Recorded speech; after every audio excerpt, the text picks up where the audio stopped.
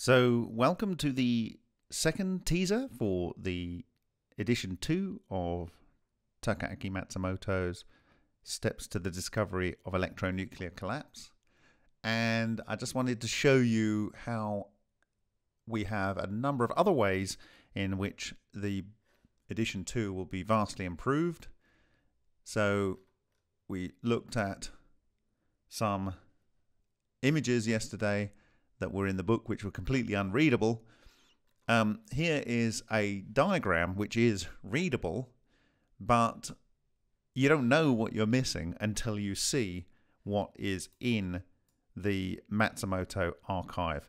And this is kind of what we have in the Matsumoto archive.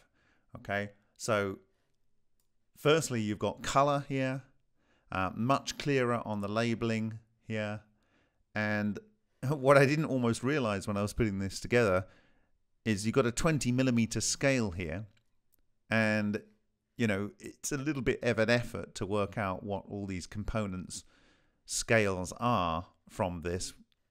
However, on here you can actually see that the original was laid out on graph paper with the 20mm scale spanning 4 of the subsections here. So each one of these is 5mm. And so it becomes extremely easy to work out the scale of everything involved in this experiment. Also, whereas you've got the nice pencil sketching going on in here, it's just a few squiggly black lines, and you don't know whether that's just a bad mistake that's gone on, but you can actually see the context here. You can also kind of see the sort of fluid level in here very clearly. So this is really rather nice.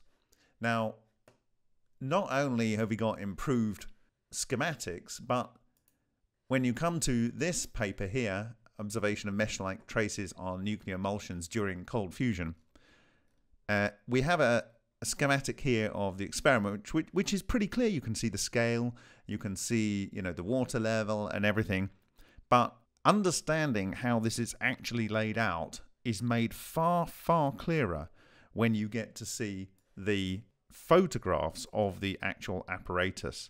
And so you can see here this incredible detail in the photograph. Okay, so where he's got a thermocouple coming out here, over here, you can literally see the thermocouple leads coming out, and it's very, very detailed.